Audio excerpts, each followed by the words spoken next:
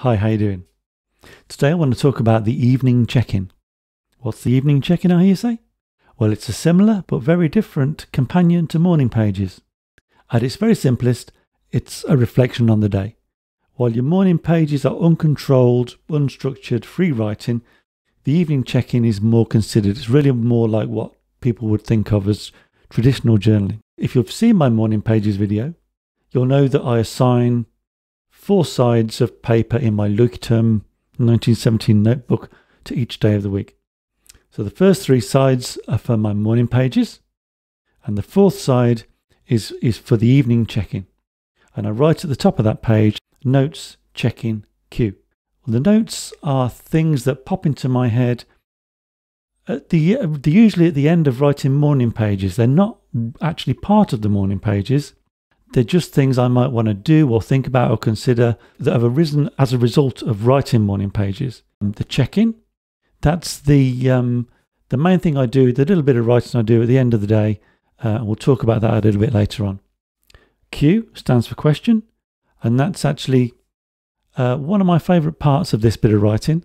If I'm working on a project or I've got a big decision to make or something like that, and I'm not sure about something, about what to do, where to go, what to write next or something like that, I'll write this down. I'll ask myself this as a question on this page last thing at night before I go to sleep.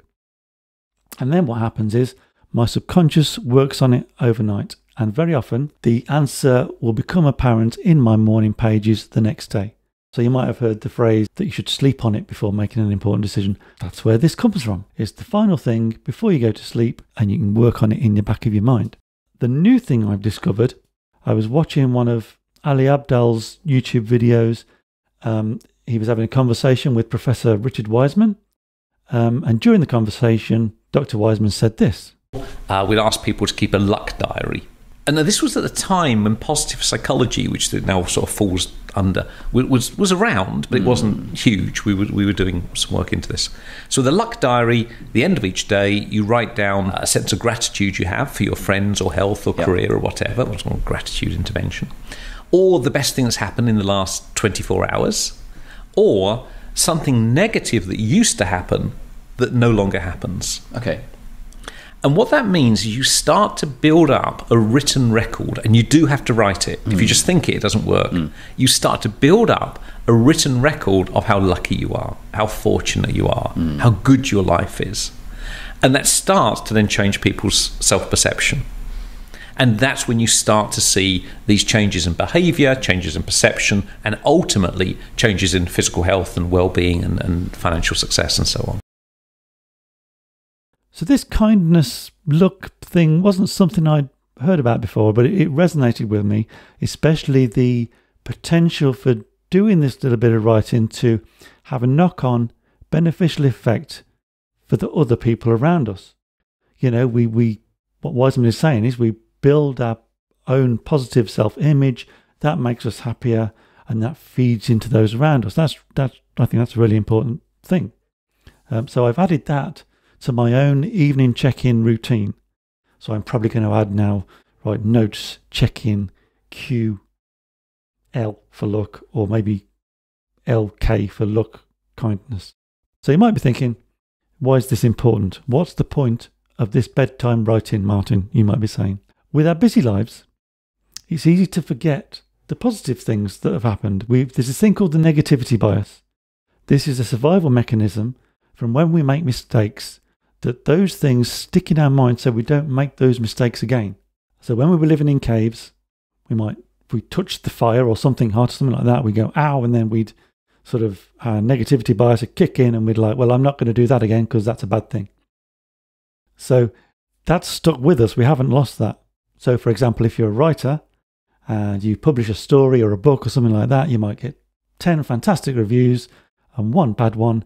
Your negativity bias means that it's the bad one that really stands out and is the one you focus on most. The evening check-in is an active decision to pull something positive from the day that you've just lived and make that a highlight and implant that in your mind before you go to sleep.